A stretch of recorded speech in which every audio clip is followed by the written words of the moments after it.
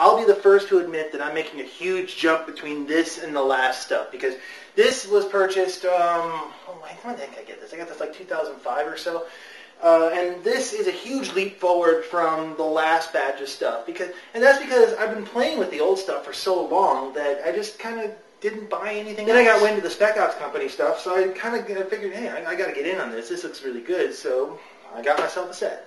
What Spec Ops did was they kind of took the best of both worlds and made a hybrid of, like, it was a good camouflage, but it was also a good speedball gear too. And I've played with this stuff in both, and it's equally as good. Much like you got your tournament jerseys, they have the skid plates on both sides, but they also have these pads up here on the shoulders.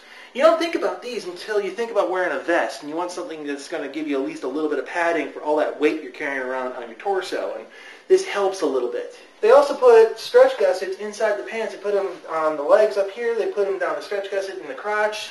But they also added a padded crotch too, which is really good stuff. These also have very light padding in the knees. Not enough that I wouldn't go out without additional knee pads underneath it, but it's kind of a bonus. Plus they have the specialty pockets too. They got the squeegee pocket. They got a couple of BDU style pockets on the sides. But the one big thing that they did was they kind of made that breakthrough. They kind of said, hey, camo can be cool now.